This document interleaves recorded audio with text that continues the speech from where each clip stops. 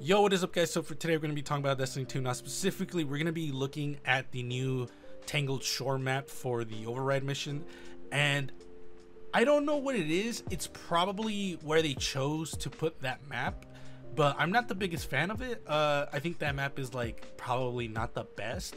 If it was up to me, I probably would have put it at the Four-Horn Gulch.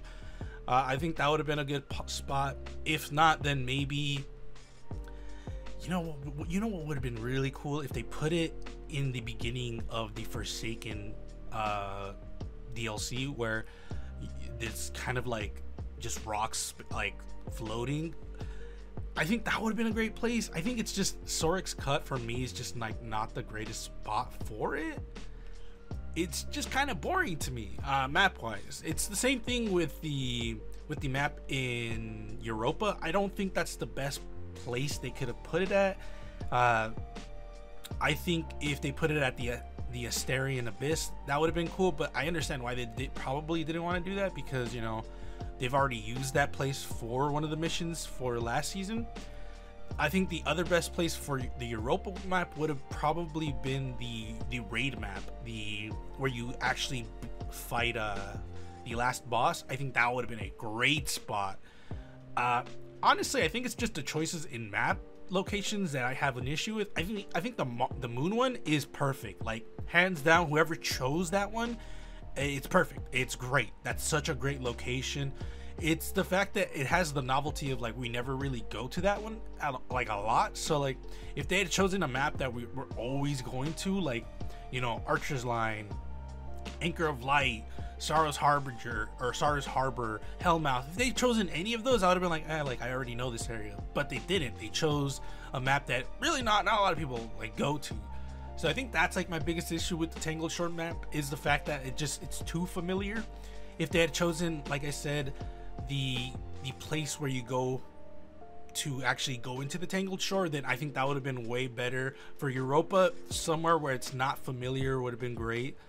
Overall, the map choice is, I think, what makes or breaks the mode for me. And the Tangled shore, to be fair, I haven't fought any of the Scorn yet. It's been nothing but Vex, but once I fight them, I'll probably change my mind a little bit. But even then, like, Scorn don't spawn there. Scorn spawn somewhere else. So for me, I'm just kind of like, it's gonna feel weird not fighting Cabal there.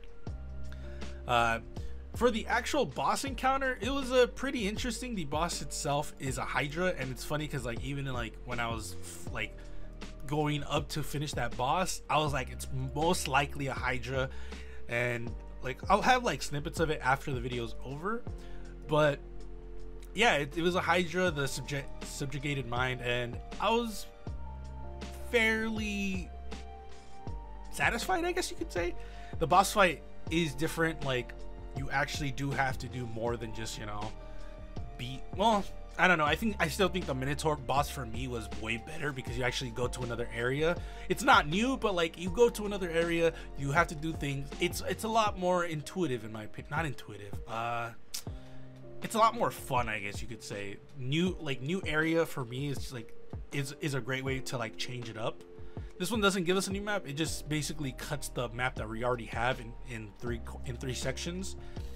You first fight in the middle, and then you have to unlock the right side and then the left side, all while damaging the subjugated mind.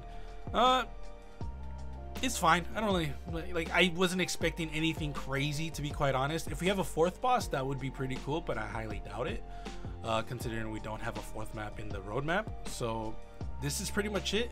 I'll have a video explaining the expunge activity, because I thought it was really cool as well. But at the end of the video, I'll just have some of the thoughts that I had while I was doing this, if you're interested. If not, I highly appreciate you coming to the video and just checking it out. I really do appreciate it. If you guys want to follow me on my social media, all these things are in the description below. I thank you all for coming up to this point, and I'll see you guys later. Whatever. I'll get them when we're fighting the boss. It's probably going to be a Hydra. I don't know what it could be. We fought the chicken the first week. We fought the Minotaur last week, which I thought was really cool.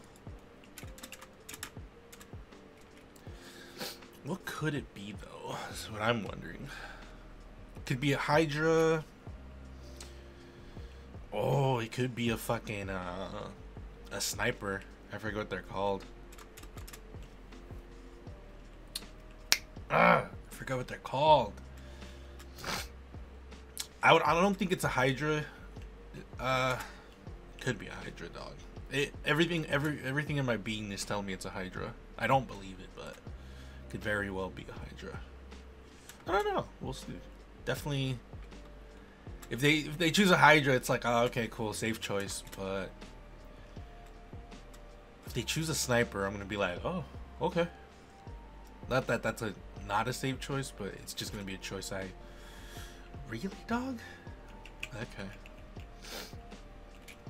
It's a Hydra. I fucking knew it. Oh shit, the map is small. I knew it though. I was completely correct.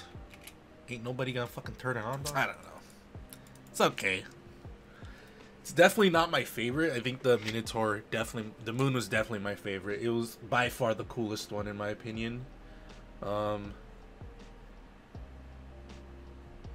Tangled, sure. I'm just kind of like not feeling it. I don't know, man. Definitely think the moon's the best, but again, I haven't fought the I haven't fought the actual enemy type that's supposed to be there, so maybe that'll change my mind. I think the moon's just way cooler, quite honestly. I love the space they chose for the moon. I think where they chose to put the moon base one was really smart. That place like doesn't get used as much. The Tangled Shore one, I think, you know, I think it could have used a better place.